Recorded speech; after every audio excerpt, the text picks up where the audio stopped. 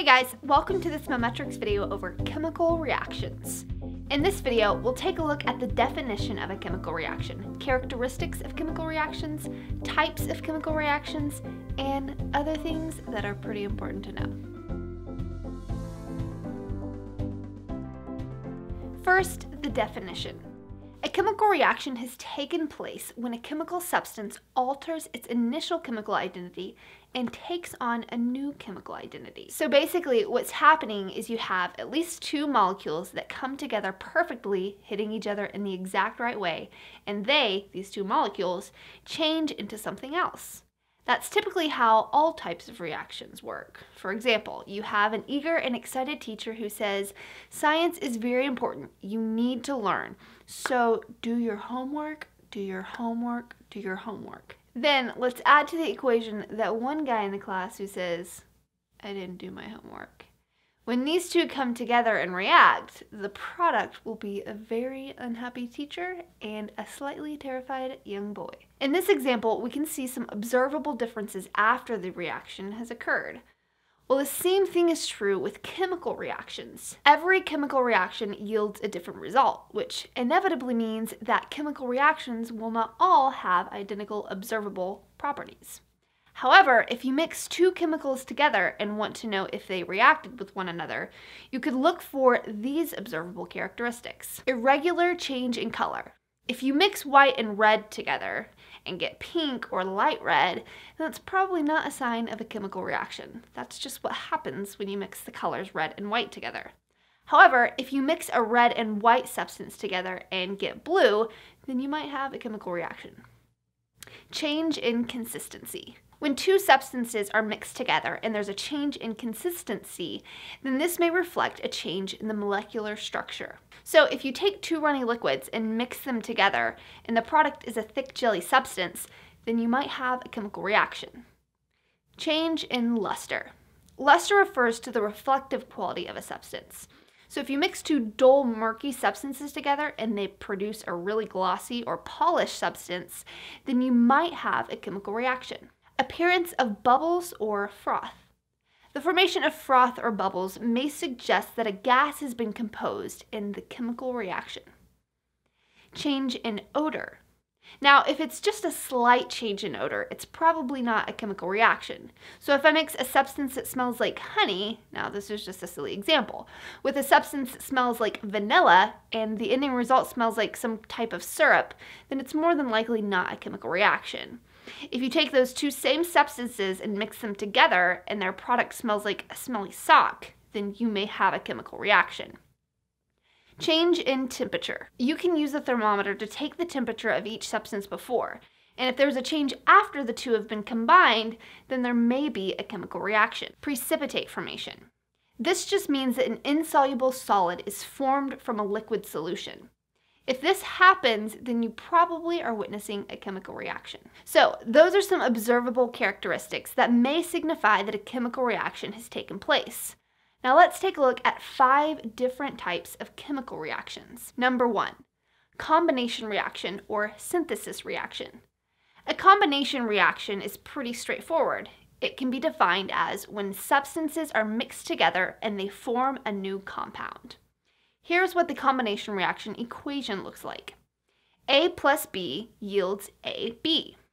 As you can see, these two substances literally combine to form a new substance. An example of this is carbon solid and oxygen gas reacting together to form carbon dioxide gas. Number 2, single replacement reaction.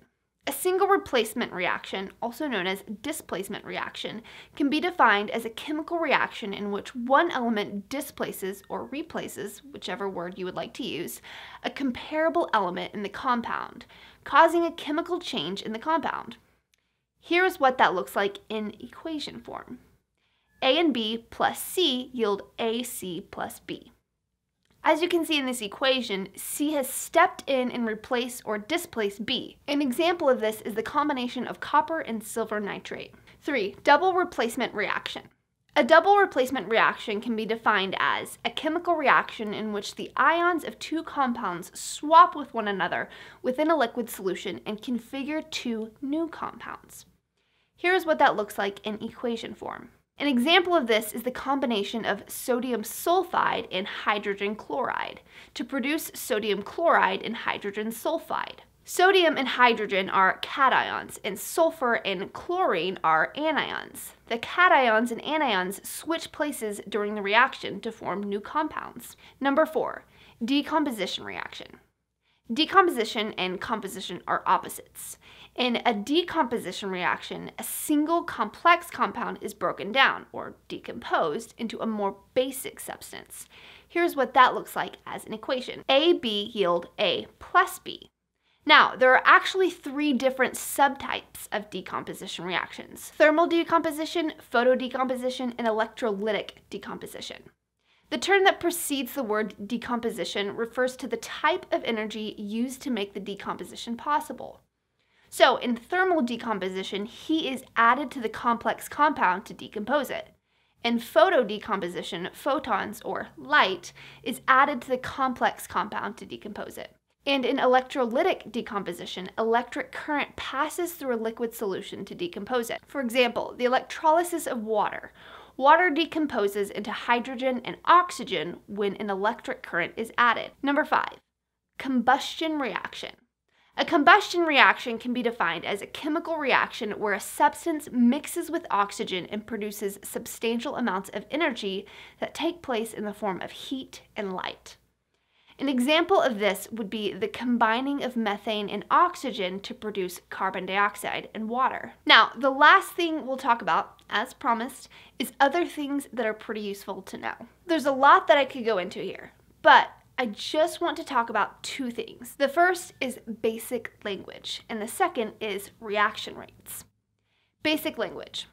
You should already know this, but here it is. The individual substances, before they are combined together to react, are called reactants or reagents.